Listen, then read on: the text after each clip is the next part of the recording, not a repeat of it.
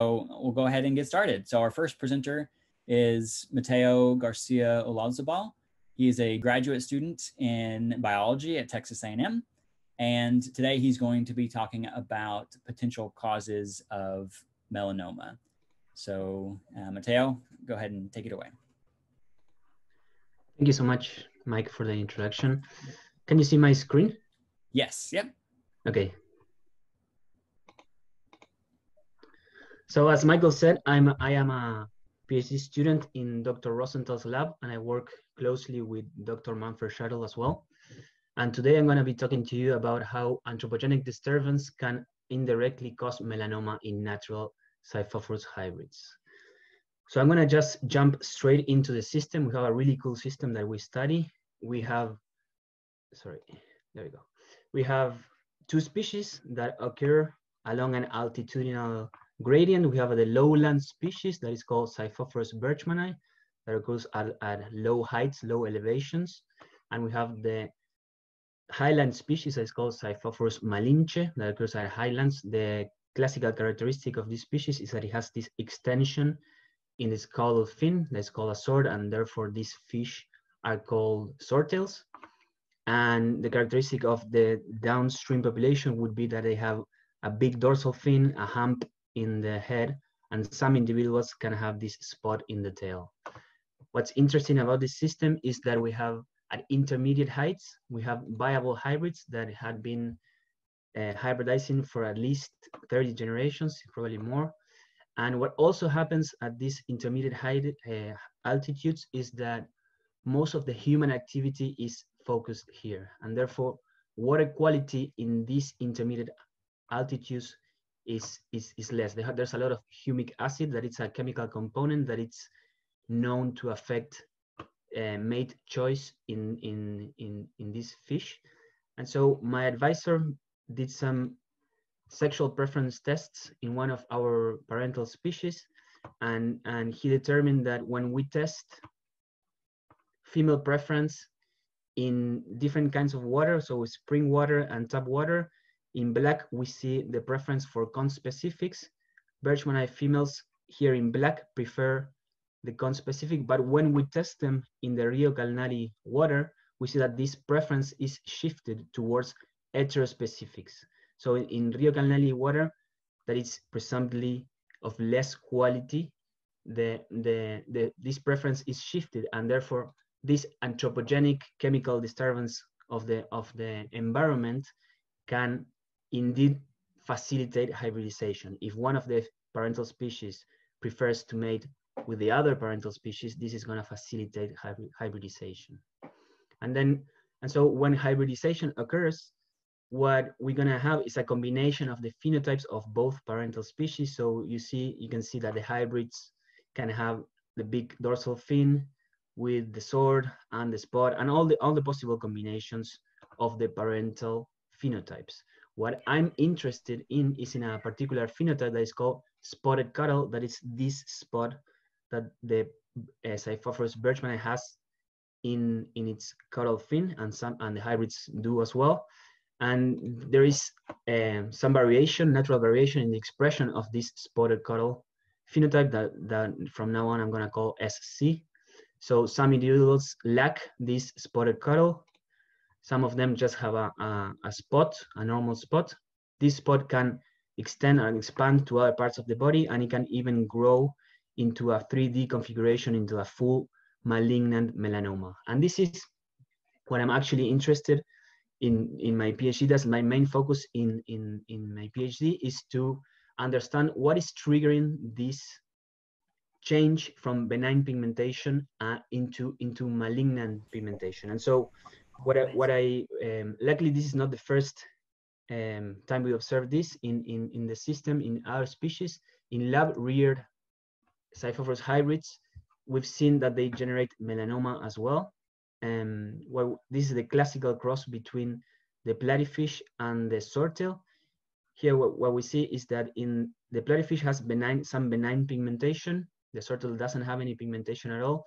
The F1 hybrid has this also benign pigmentation, but when we back cross the F1 hybrid again with the swordtail, we see that 1/4 of its offspring generates this really malignant and invasive melanoma. This happens because in the platyfish, there is an interaction between two genes that are balancing each other.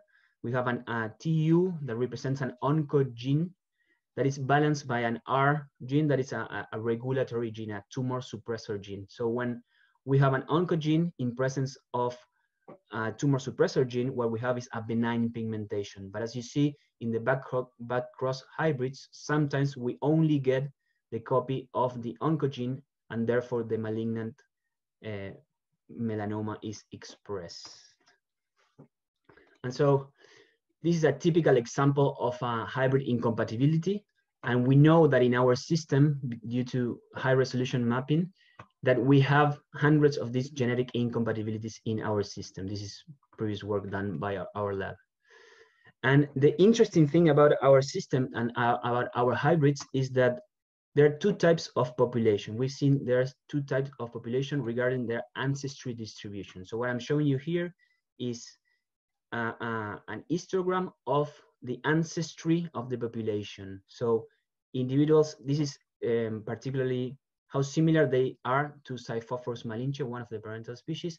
And so individuals that fall on this end of the axis are more malinche-like hybrids, and individuals that fall on this end are more Birchmani-like hybrids. And so we see that some populations can have this structure pattern in which we have two clusters, right? We have the Birchmani-like hybrids and the Malinche-like hybrids, and this is likely maintained by assortative mating, strong assortative mating, which means that you mate to what's similar to you. So if you're a Malinche-like hybrid, you like to mate with Malinche-like hybrids, and the same case for Birchmani-like hybrids.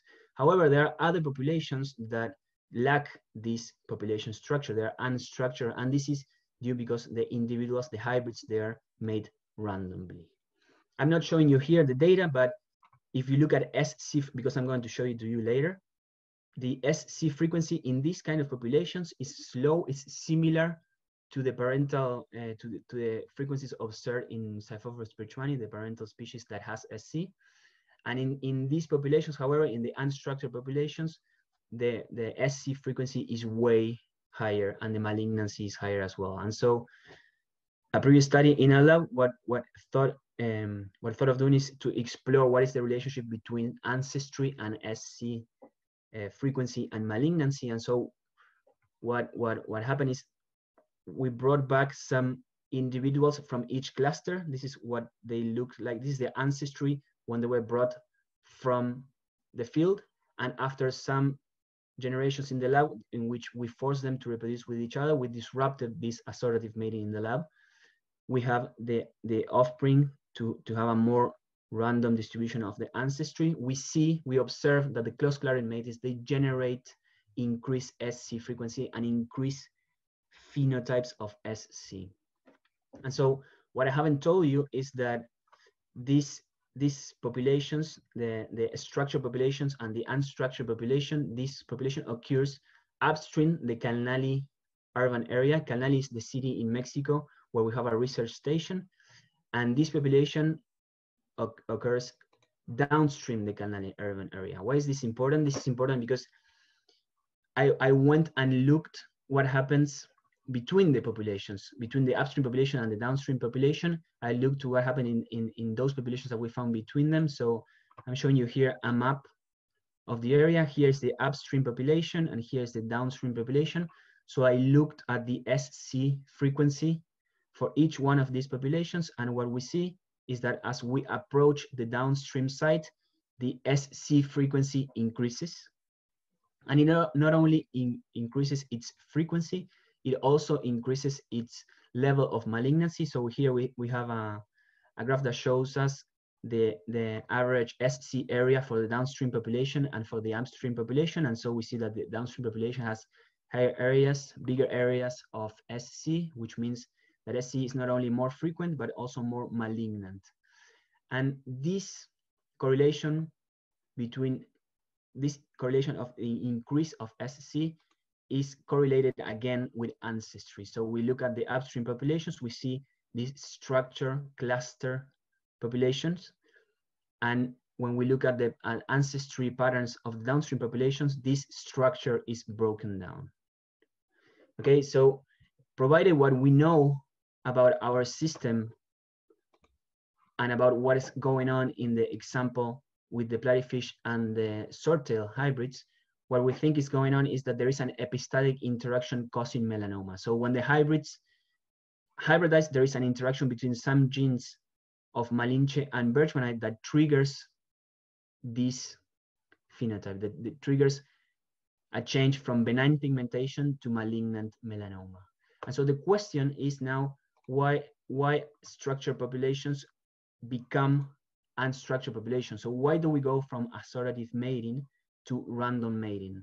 The answer to this question is we don't know yet, but we have a really interesting hypothesis. And for this, we have to remember how the hybrids were created on the first place. And if we remember, the chemical disturbance of the water generates hybridization. And if we look, we see that the downstream populations are within or downstream the Calnali city, the Calnali area. So we haven't tested this yet, but the water quality downstream the urban area is visually and we know it's worse than upstream, and so this is a good hypothesis. So hybridization is causing a melanoma in the downstream populations. And so what's really interesting about this system is that we can use this system in order to find which one are the oncogene and which one are the tumor suppressor genes. So the oncogene, it's known from the literature, and it's a well-known gene that's called XMARK, and we did a population study in a pure Birchmanite population, and we recovered this gene. We also found a signal for this gene when we did a present absence of SC study, and we found that XMARK is present in Xiphophorus birchmanni, which makes sense because it has the spot, right? And then we also did a mixture mapping in a hybrid population to try to identify which one is the tumor suppressor gene, the gene that is interacting with the oncogene in order to produce the phenotype.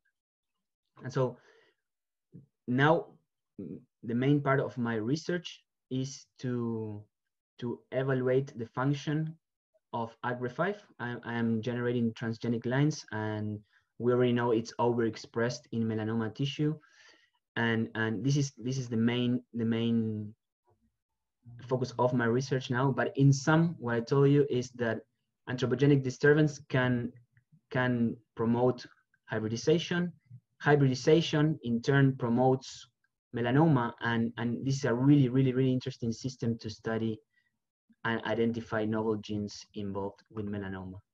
And with that, I would like to help all the supporting agents and of course the organizers of this symposium, that they are able to carry it given the difficult conditions. So thank you so much for organizing, and if you have any questions, I'll be happy to answer them. Great, thanks, Mateo. That was really cool. So thank you. So at this point, anyone can ask questions if you'd like. You can use the chat option. You can find the chat if you kind of scroll your mouse on the bottom of the screen. There should be a little chat button you can click. Or feel free to go ahead and unmute yourself and ask the question directly. So we have one question in the chat. Did you sample above Cal Mid? Where does the structure appear in the canal stream? So yeah, we sampled above Cal Mid, and for the sake of the presentation, I didn't show, but it has similar frequencies and similar patterns as in Cal Mid. Where does the structure appear in the canal stream? So we know when it's broken. It's broken down basically in the first population that it's within the urban area. Great. You have some positive feedback from Martin. You're amazing, very clear. Any other questions for Mateo?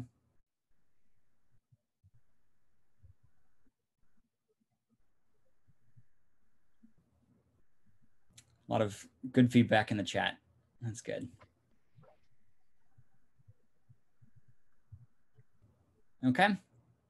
Well, if there are no questions, we'll go ahead and move on to the next speaker. Mateo, again, thank you very much. That was really great. Thank you so much for organizing. Yeah, great. So our next speaker is Connor Adams. So Connor,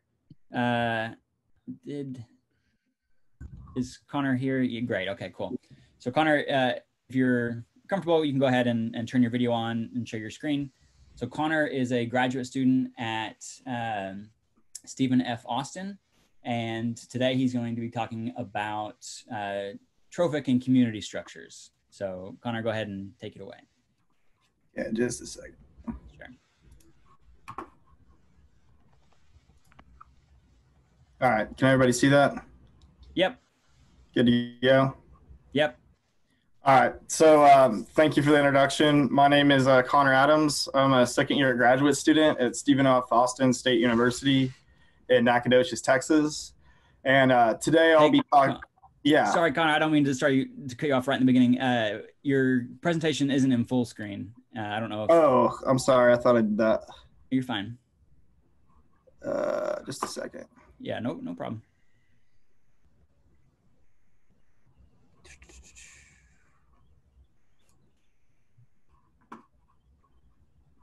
Oh, this is in the way. Hang on. Good? Yep, perfect. Okay, sorry about that. No problem. Anyways, my name's Connor. I'm a second-year graduate student at Stephen F. Austin State University in Nacogdoches, Texas. Today, I wanted to talk about some of the work I've been doing for my master's thesis, so we'll just get right into it. So typically, when we think about the impacts of human activities on ecological systems, it's usually in a negative sense. But many of the world's ecosystems are so highly degraded that natural recovery processes are not enough to ensure ecosystem recovery. And the future of these degraded ecosystems will ultimately depend on the ability to apply these frameworks that incorporate both structural and functional approaches to restoration ecology. And a great example of a system that is becoming increasingly degraded is the now endangered shortleaf pine ecosystem. And as you can see from this inventory map, in which the black line indicates the historic range of the species, shortleaf forests have experienced substantial declines attributed to changes in land use, such as commercial silviculture and regeneration harvest. Fortunately, there are these renewed efforts to restore these unique ecosystems using forest management practices like prescribed fire and regeneration harvest. However, little is known about how these restoration efforts affect energy flow and food web structure. Restoration ecology has historically been based on a succession-driven bottom-up view and has not generally incorporated food web perspectives. And food webs represent a way of envisioning ecological systems that considers trophic interactions among guilds or trophic levels. And so what we wanted to know is, how does energy flow differ between these undermanaged sites versus these undermanaged sites right here versus these sites that are being restored or actively restored to mimic historic conditions?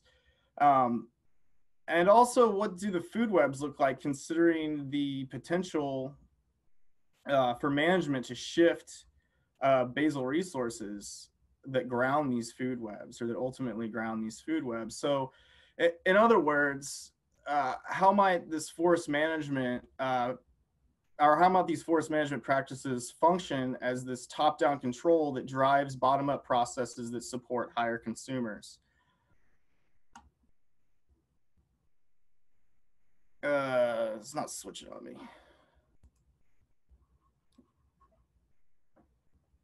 There we go. And to explore these questions, we use snake consumers as a model. Snakes are excellent models for understanding trophic interactions within and among prey and predators, not only because they are obligate predators, but they also exhibit a wide range of dietary preferences. So our primary objective for this talk was to examine and compare the trophic structure of snake communities between forests under high frequency management versus low frequency management regimes. And for our high frequency treatment, we chose a site with a management regime consisting of 1 to 3 year fire intervals with prevalent thinning and regeneration harvest. And from this photo, you can see that this forest is very park-like and open with lots of sunlight hitting the ground and a really well-developed herbaceous layer. For the low frequency treatment, we chose this site with fire intervals around 8 years with no other management taking place in several decades.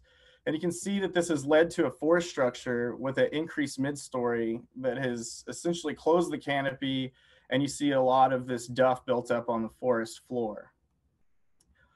But to be safe and really drive home how forest management can result in these drastic differences in forest structure, we measured habitat variables in each of our treatments. And indeed, we can see from this principal component analysis that our sampling localities in each treatment are clearly separated along this gradient of increased herbaceous cover and open canopy with decreased basal area to decreased open canopy and increased basal area. So they're very, very different sites.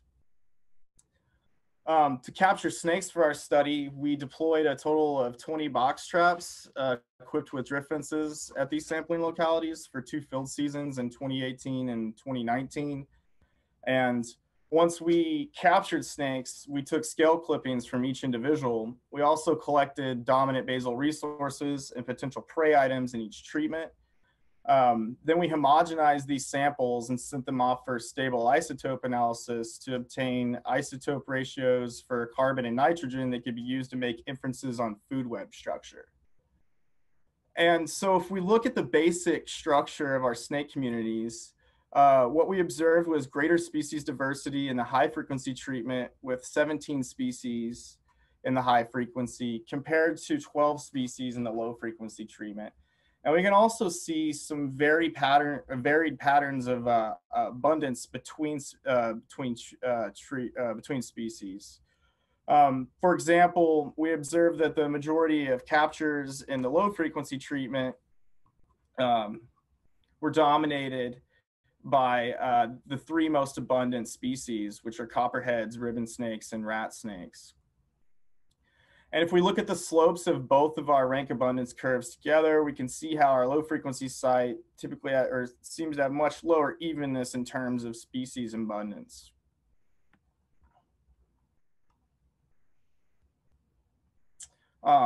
Incorporating the isotopic data allows us to examine these aspects of food web structure in isotopic space, where nitrogen values exhibit stepwise enrichment with each trophic transfer and can be used to estimate the relative trophic position of a species.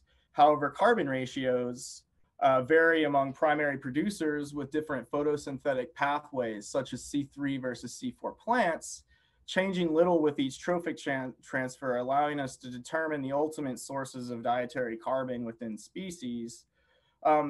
Furthermore, we can apply these community-wide metrics based on the mean values of species to quantify trophic diversity and trophic redundancy in each snake community and make comparisons across our high frequency and low frequency treatments. And if you look at this isotopic biplot of the snake communities in both of our treatments, we can see that our snake community in the low frequency treatment had a larger degree of trophic diversity based on the calculation of these standard error ellipses. And this trophic diversity was reflected in both of the ranges of carbon and nitrogen. However, in the high frequency treatment, we found that species were much more tightly packed in isotopic space, according to calculations of mean nearest neighbor distance and centroid distance, and exhibit a pattern of this increased trophic redundancy. So in conclusion, the results of our study suggest that restoration practices or the lack thereof can have a substantial impact on the trophic structure of snake communities within these shortleaf pine forests. And this differential application of practices like prescribed fire might be functioning as environmental filters that can not only affect forest structure, but may also affect the heterogeneity of resources that ultimately support snake consumers. In fact, isotopic baselines in the high frequency treatment featured the addition of the Xiphophorus photosynthetic pathway that was not found in our low frequency treatment, despite the presence of a narrow carbon range in the snake community. And furthermore, we observed higher species diversity and greater trophic redundancy in our high frequency treatment, which suggests that these species are likely not resource limited and the snake community as a whole may be more resilient. And finally, applying these food web approaches can provide a dynamic interaction driven view of ecosystems that may be able to benefit future restoration of degraded ecosystems, especially in pine forests of the southeastern United States. And one way to do this is to help identify the trophic interactions that might have some bearing on restoration outcomes.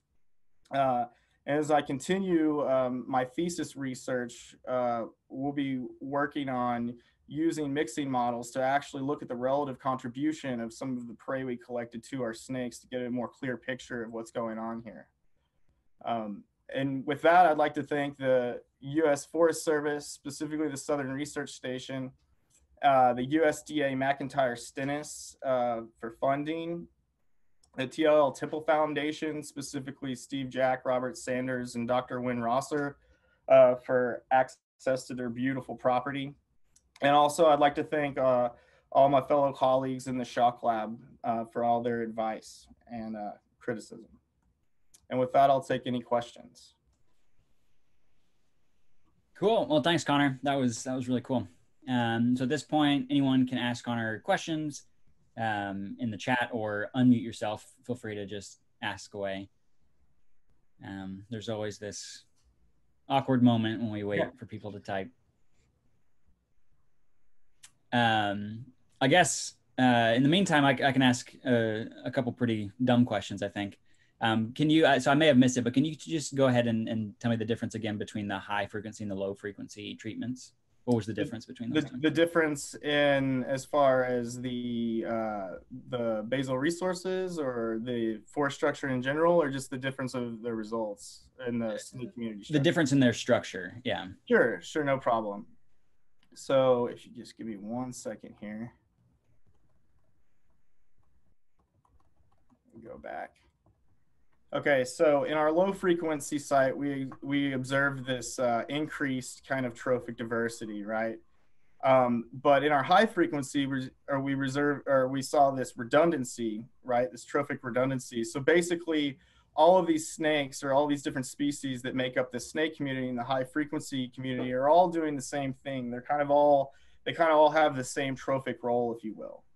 So the idea behind that is that the loss of any one of these species could be made up for by other species since they're all kind of doing the same things. I see. Okay, cool. Any other questions? In the chat, your advisor says you did a great job. Oh, great. That's good news. So good feedback. I'll take it. All right.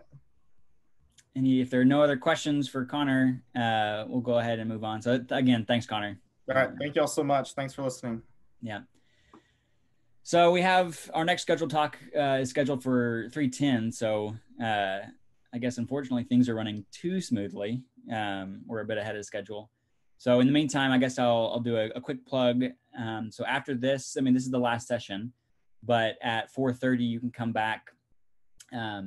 If you go on our website and click on the link for the closing remarks and award ceremony, at that point, we will be giving out awards for best talk for each of the sessions. So certainly if you're a speaker and even if you're not, it's going to be a fun little session. So again, you can come to our website and click on the link for that. That's going to happen at 4:30. Okay, so next up, we'll just keep moving along is Stephen Bovio. So Stephen is a graduate student in biology at Texas A&M, and today he's going to be talking about swordtails. So Stephen, I guess actually, Connor, if you could stop your sharing. Cool, thank you. And then Stephen, if you're here. Yeah, you're here. Feel free to hop on and share your screen. Okay.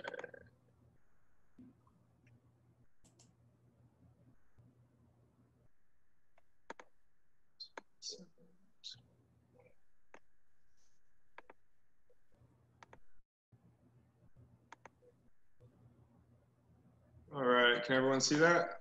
Yes, yep. All right.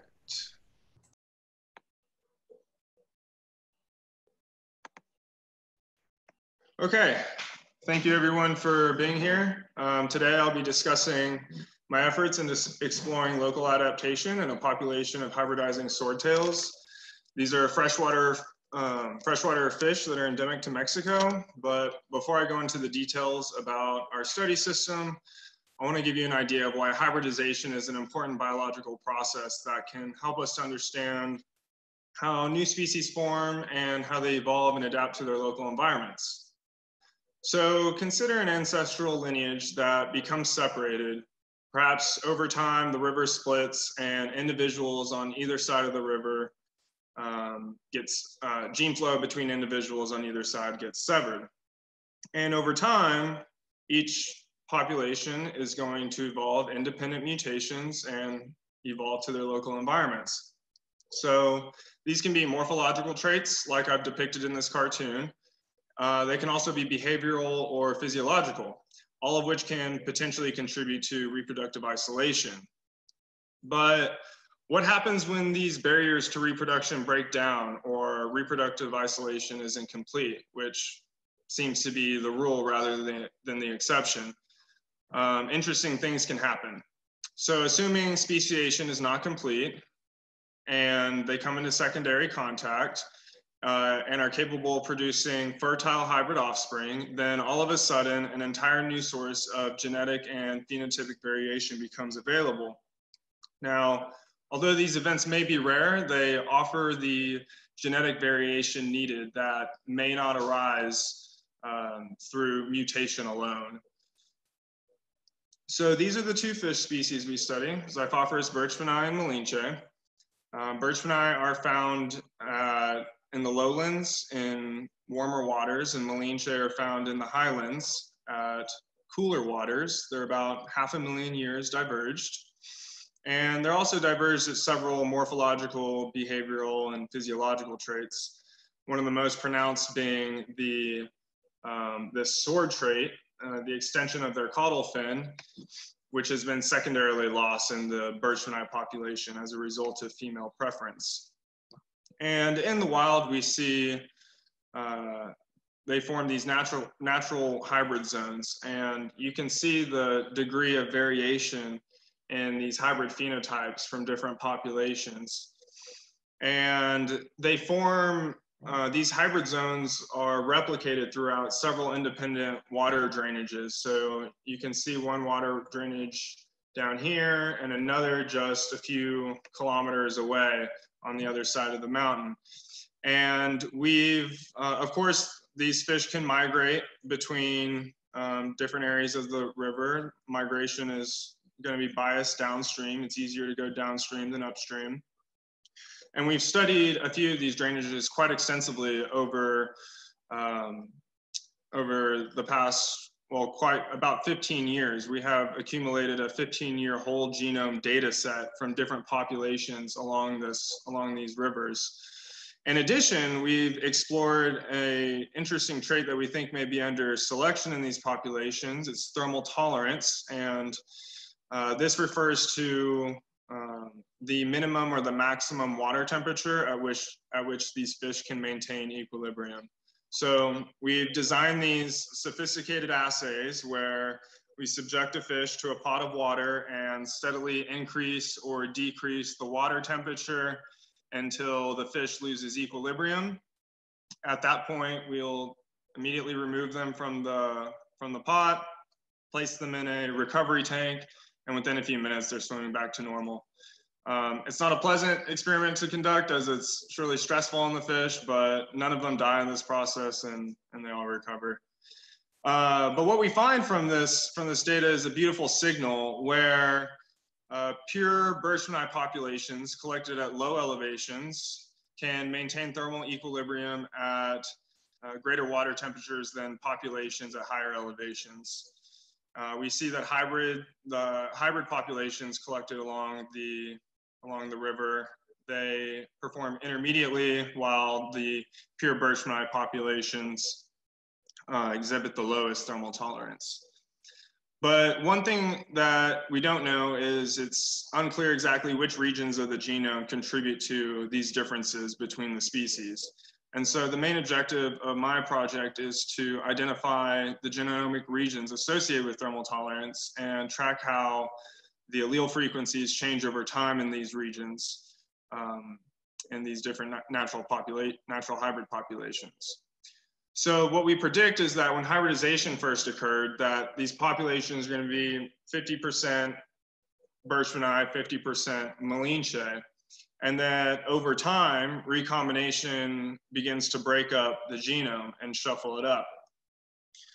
And if birchmanni alleles are adapted to warmer waters and melanoma alleles are adapted to cooler waters, then we predict hybrid populations occupying warmer waters to have an increase in frequency of birchmanni alleles at that locus, and vice versa for hybrid populations occupying cooler waters.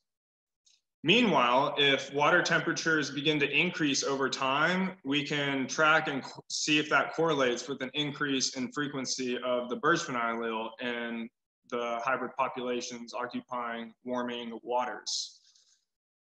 So this is a photo of one of the natural sites that we study. It sits directly behind our field station in Calnali. It's in the state of Hidalgo, Mexico. And we don't only leverage the natural sites, but we've built these 2,000-liter mesocosm stock tanks that we can make controlled laboratory crosses in. And so to identify the thermal tolerance locus, we made early generation intercrossed hybrids in these tanks and are going to perform a QTL analysis. If you're unfamiliar with a QTL analysis, this involves generating backcrossed or intercrossed hybrids, measuring some phenotype, sequencing their genomes so that we can make statistical associations between their genotypes and their phenotypes. And in January, I conducted these trials, these thermal tolerance trials on 195 hybrids, and this is what the variation in that trait looks like. The next step is to use a sequencing and bioinformatic technique, which allows us to detect which regions of the genome are inherited from either of the parental species. So in the end, what we get is these pretty plots where regions that are homozygous for melanoma are in blue, and regions that are homozygous for birchmanni are in red. So you find in both of the parental populations, they're going to be blue at every locus and red at every locus. They're homozygous at every locus. But that in these hybrid populations, we often find that they're skewed towards one of the parental species. So in this case, we find a melanoma skewed hybrid, and this would be an example of a birchmanni skewed hybrid. So we're currently at step 6 for this project.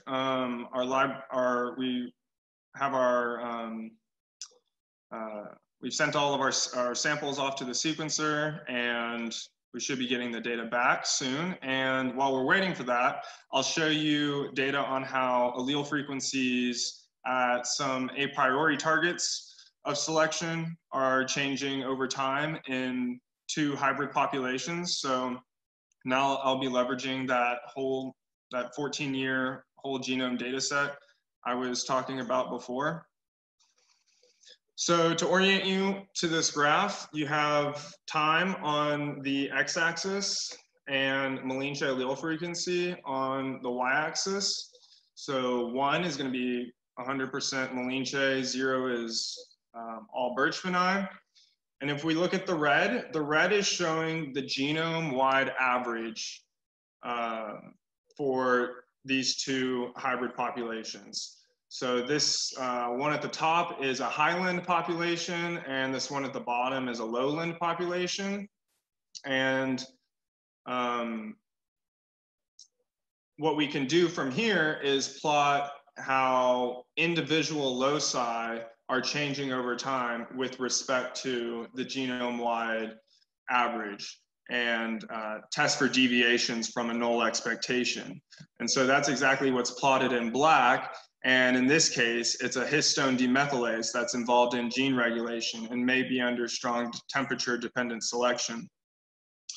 And so the types of deviations we're looking for, if we're looking at just this highland population, we're looking for allele frequencies to be overrepresented for Malinche. So a greater, for this black line to be closer to 1, or for the rate of increase to be greater than the genome-wide average, suggesting that that allele is evolving faster than the genetic background. And so for this particular locus, it doesn't appear to, in either population, the frequency of alleles isn't overrepresented towards either of the parental populations, but there is a slight increase in the rate of change. This next graph, instead of showing you a trend line like I did just before for a single locus, this figure on the left is showing you the distribution of allele frequencies for 66 heat shock protein loci. So we also have evidence to think that these loci may be under selection with respect to the elevational gradient or the water temperature in this system. So you can see that in both the highland and in the lowland population that some of these loci have allele frequencies that are shifted far outside the genome-wide average. And to this particular figure, you're unable to see how a given locus is evolving through time. So if we look at the figure on the right, this is plotting the value of the slopes for all of those loci.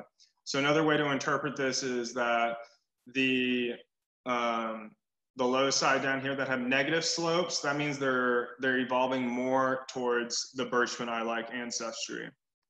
If you're at the top half of this graph, you're evolving to become more Malinche-like. And what we see is that, at least from these loci, there's not a strong deviation from the null expectation. So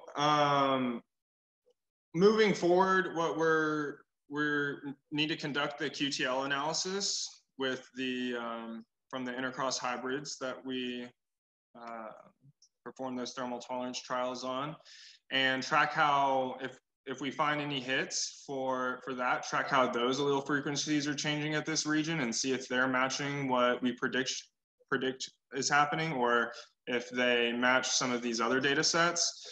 We can also look at how the allele frequency changes or not how the allele frequency changes, but we can just look at the allele frequencies along an elevational cline. So this isn't a time series data set, but instead it's a data set that has greater resolution, if you will. We've sampled at more spots along the river, and we have two data sets for this that we can look at.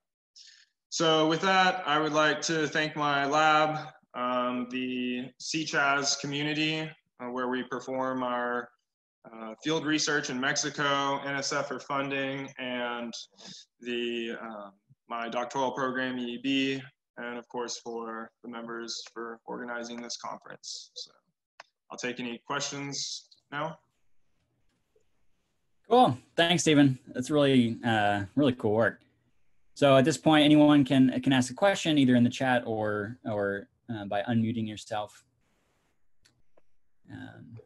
We have plenty of time.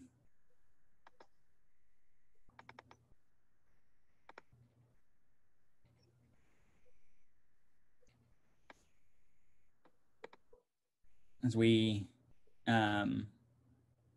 wait for questions, this is not my field, so I'm a bit naive here. When the video was really cool when the fish lost equilibrium, and it just kind of went crazy. So what does it mean for a fish to lose equilibrium?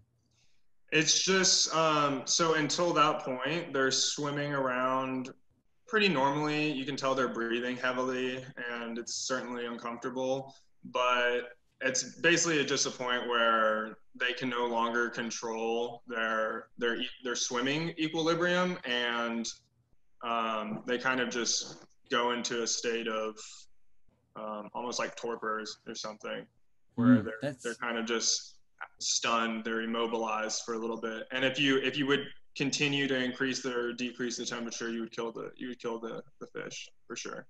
Wow. They can only take so much. And if you probably even left them, we've never left them at that temperature, the temperature at which they lose equilibrium. We've never left them at that temperature that long. But I imagine if you did that, they would, and you just stopped increasing the temperature, they would probably not survive for very long. Yeah, they're very sensitive to the water temperature, and even in the lab, when we're keeping them in the lab, it's a challenge to keep all of that right, especially because the two species kind of have different optimal preferences for that. Yeah, it's a very interesting design. It's cool. Right. I can't see the chat box for whatever reason, so if people are asking me questions there, I won't know. Sure. Yeah. No, I'll let you know. So far, we don't have any questions there yet. Okay, that's no problem. Hopefully, we can get a couple here.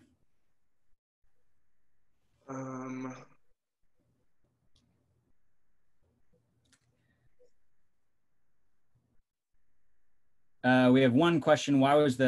We have two questions now. Okay, so the first is, why was the coffee cup in the pot? There is a digital thermometer under there that is recording the temperature. Also, it provides some structure for the fish. They like to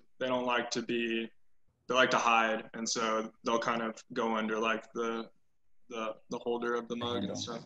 Yeah. Interesting. And we have one more question. Which do you think is more strongly selected for, cold tolerance or heat tolerance? Probably heat, just because we know that there's a genetic basis for it.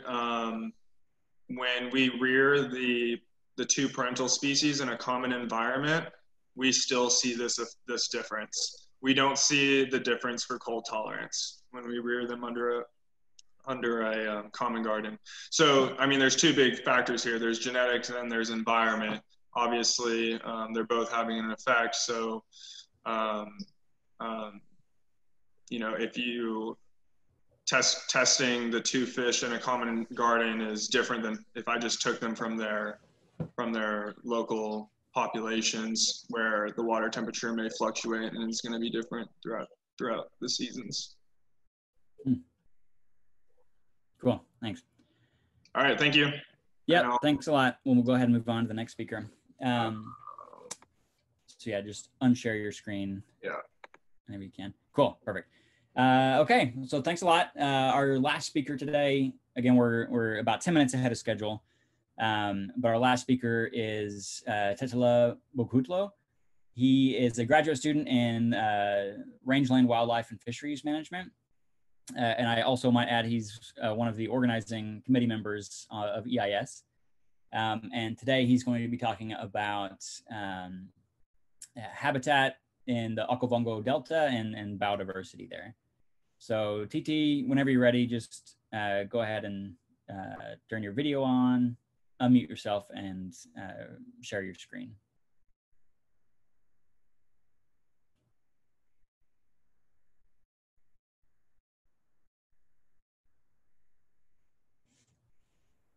If you're there. Cool. All right, we can see your screen, but we don't hear you.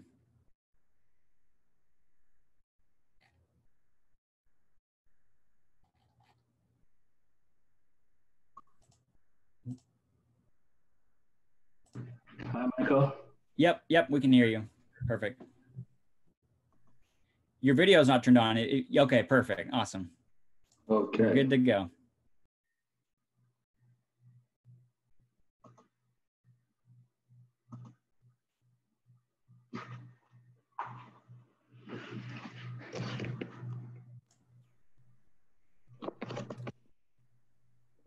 I think we might be saying the wrong. So if you go up to your display settings in the top, you can switch. Right now we see the go over one on display settings. Yeah. And then just swap that. Yeah. Is that? Yep, that's perfect. That's fine now. Yep, we can see just the presentation.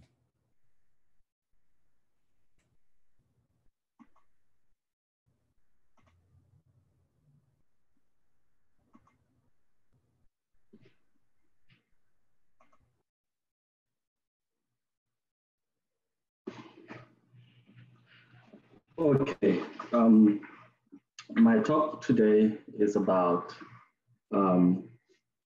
ephemeral habitat and fish diversity in a subtropical wetland. First of all, I'll start talking about intermittent rivers and aquatic biota in these systems. Intermittent rivers are rivers that experience shifts in between flowing water, standing water, and terrestrial habitat conditions. So there are cycles, periodic cycles of these kind of conditions. And when flows get very low, you usually experience some sort of habitat fragmentation, which results in isolated standing pools of water within the main river channel. These isolated pools will tend to produce habitat heterogeneity. And within the same river reach, you may have permanent habitat and ephemeral habitat. Usually when flows cease, or when during the dry period, species in these habitats have to find ways of emigrating out, or else they die. So there's local extirpation of species. So species persistence in these systems is mainly maintained by periodic recolonization from permanent sources of water, except for those species that have complex life cycles that may enable them to withstand dry periods. These complex life cycles may include those species that estivate, or those species that undergo embryonic diapause, and such that when there is re-wetting, they may hatch and colonize the place. Flow intermittence may result from several factors. It may result from natural causes or anthropogenic causes. Natural causes usually are related to climate change and water source, where you may find that these habitats depend on the reliability of flows from permanent sources or from rainfall. So when there is a less dependable water source, you have increase in flow intermittence. And also channel features may play a role in exacerbating flow intermittence. For instance, when there is more bed permeability, you may have increased transmission loss due to bed porosity and maybe a deep water table. Anthropogenic causes may be such things as alterations of land use, flow regulation, surface and such as surface and groundwater extraction for human consumption. There is evidence that flow intermittence is increasing at a global scale, particularly due to climate change and increased water abstraction for human consumption. Despite this evidence, our understanding of the functioning of these systems, particularly due to wetting and drying and the effect of these disturbance dynamics on aquatic biota, is less understood, particularly in semi-arid regions of sub-Saharan Africa. for this reason, I wanted to know how flow intermittence affects spatial and temporal fish diversity patterns in the lower reaches of the Okavango Delta.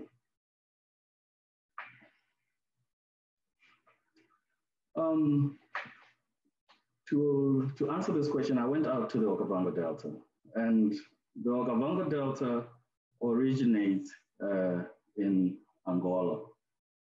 It originates in Angola. No, the Okavango River originates in Angola, and the Okavango River is the one that results in this Okavango Delta.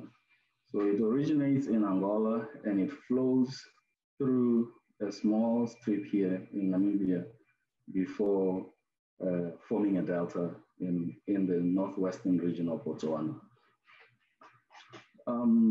Therefore, this system is sustained by periodic flooding from the Angolan highlands, and therefore the magnitude and flow depends on the amount of rainfall in the Angolan highlands.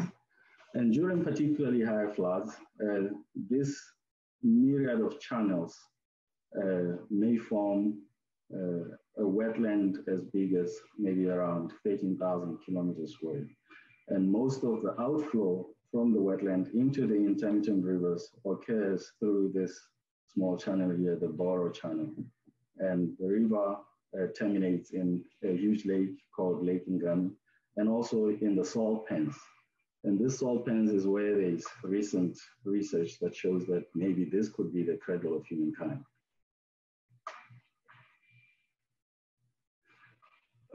I went out into the lower reaches of the delta, and I sampled 4 sites in this Boro channel and the junction between Boro channel and the Tamarkan River, and the junction between the Tamarkan River and Boteti River, and also a site in the Boteti River.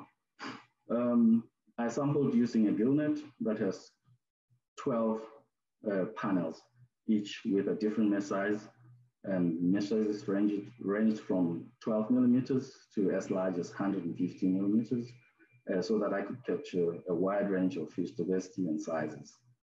And then I sampled these sites during high water or low water.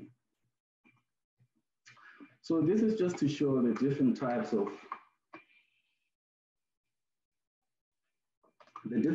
habitats in the lower reaches of the Okavango Delta in the sites that I sampled. This upper picture here, the upper pictures show the sites in the Boro channel. These sites tended to shrink a lot during the sampling period, and some of them experienced complete desiccation. And they were classified, I classified them as ephemeral habitats. And then this site in the Boro Tamarkan River channel retained water throughout the duration of the sampling period. And I classified them as permanent habitat. Therefore, after sampling this fish, before I sampled this fish, I had some hypotheses, and I hypothesized that alpha diversity should be low during the high water season and increase when water level. And also during the low water season, within habitat nestedness should be higher in permanent habitat, and species turnover should be higher in ephemeral habitat. And also I expected high species turnover among habitats during low water due to habitat fragmentation. And habitats were expected to homogenize during high water. After collecting the data, I ran some analysis to see what was happening. So to account for differences in sample sizes between sites, and also for differences in catchability between seasons, because during low water, gillnets tend to catch a large amount of fish compared to high water.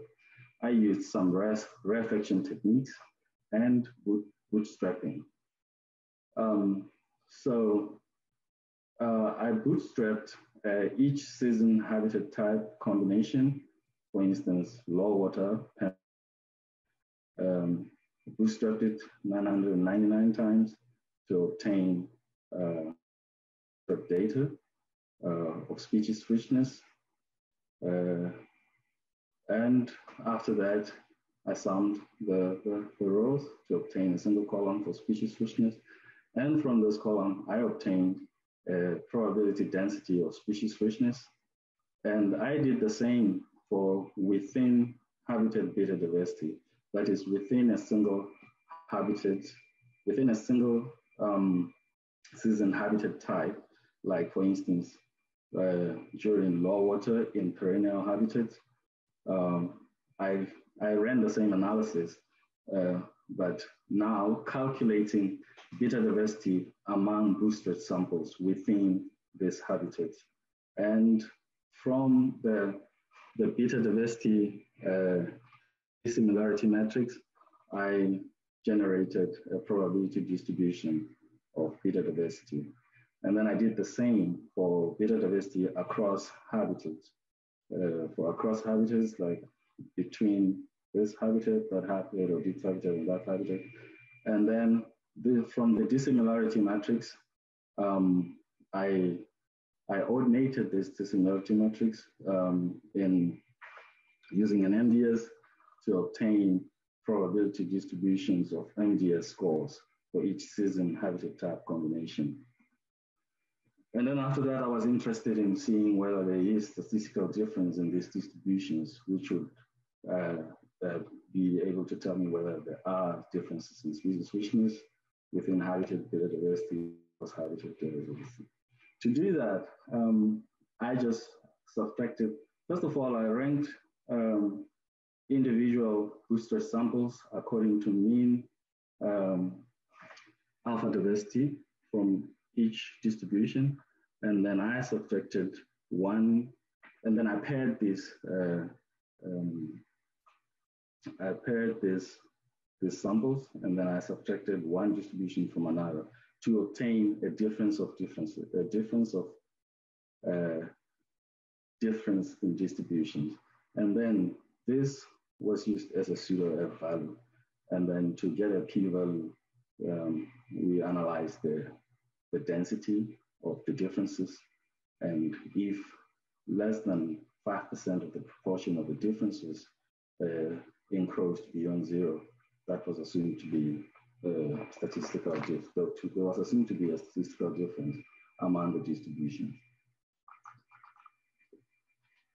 A similar analysis was conducted for within habitat beta diversity and also for across habitat beta diversity. But of course here using a bivariate kind of analysis because we were using MDS1 and MDS2, and the distance between the MDS score and this line was calculated to estimate the proportion of those differences that encroached beyond this line to estimate a p-value. And then our results show that we collected 8,289 fishes, which represented 30 species. And we can see clearly that the sampling was efficient because all of these accumulated species curves are reaching an asymptote. And then we found that there was lowest species richness during the high water season, probably due to migration out of river channel. During high water, species migrate out of the river channel to exploit new resources in new habitats that has less competition and predation. And therefore, you may not catch as many species within the river channel. And the alpha diversity increased during low water because then the species are forced to go back into the river channel, and therefore you get higher catchability during that time of the annual life cycle. And then there was higher alpha diversity in ephemeral habitat during low water.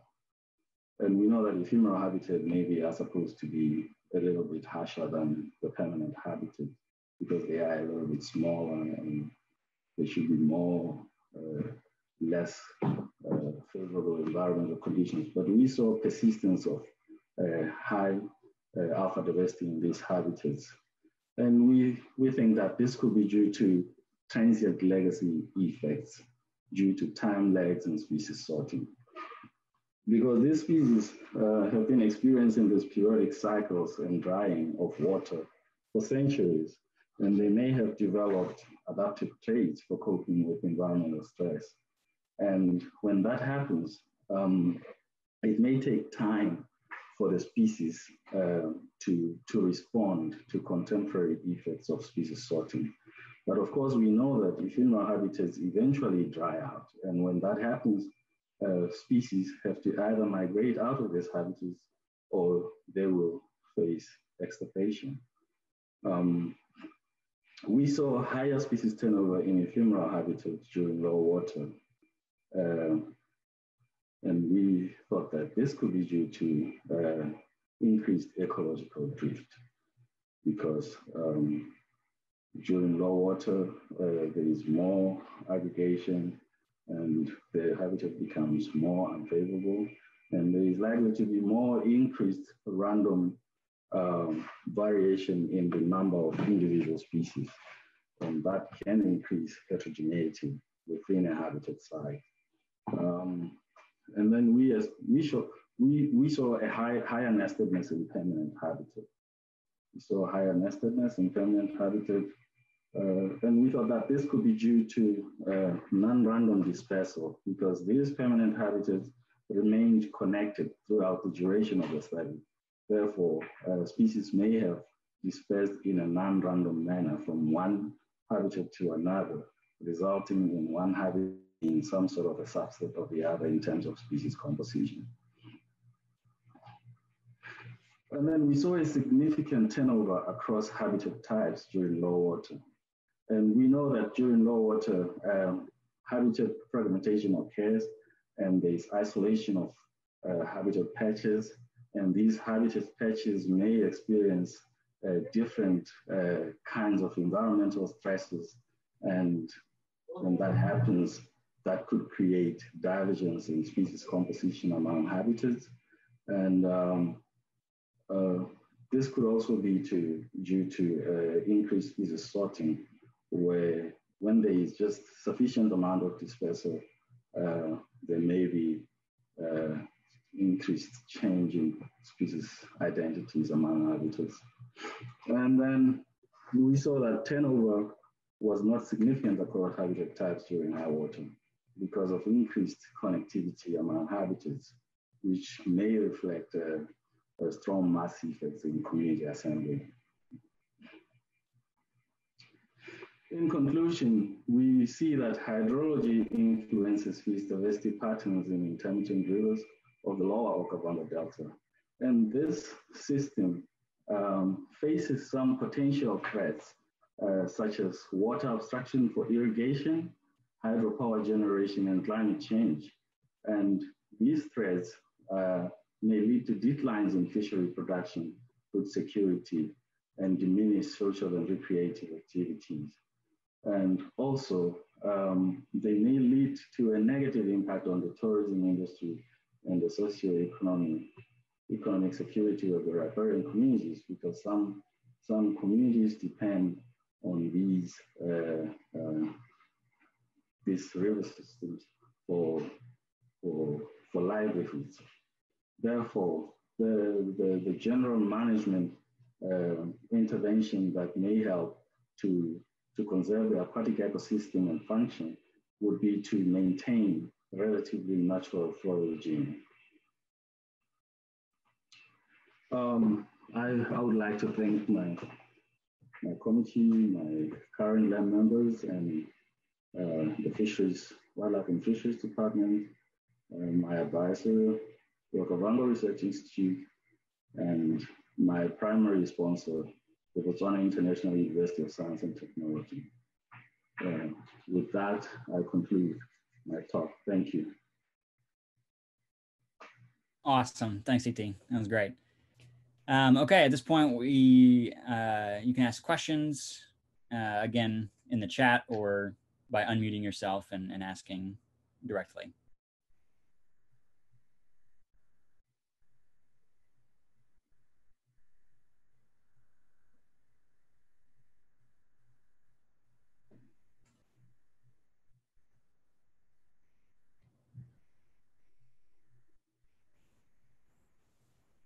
Well, heck, I'll ask a question. This is Kirk Weinmiller. How you doing, TT? I'm good, Kirk. All right. So I wonder, what do you think would happen if flow actually increased and the system became less ephemeral? What do you think that would do to diversity, both alpha and beta? I mean, it should increase productivity, but what do you think it would do to diversity? If it becomes more perennial, yeah, more perennial, right? Yes, what would happen? Yeah. I think beta diversity would decrease, but the general ecosystem functioning would probably increase, and ecosystem services would be enjoyed more. But diversity in terms of alpha would likely increase, but beta diversity would decrease. That's what I think. Okay, thanks. Does that make sense? Cool, thank you. That's great. Does anybody else have any questions for TT?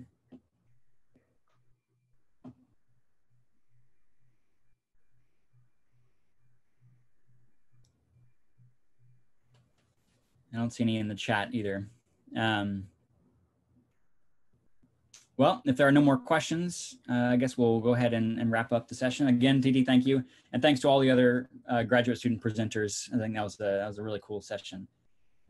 So that's it for sessions for EIS, but be sure to come back at 4:30. The link for the Zoom session is on our website. We'll be doing our closing remarks and award ceremonies. So each session will have an award for best speaker. So it should be a lot of fun. Okay, all right. Well, thanks everyone for showing up and making this possible. It's obviously not possible without anyone showing up. So we appreciate your support of graduate student research and your support yesterday for our plenary speakers. We really appreciate it. All right. Well, thank you.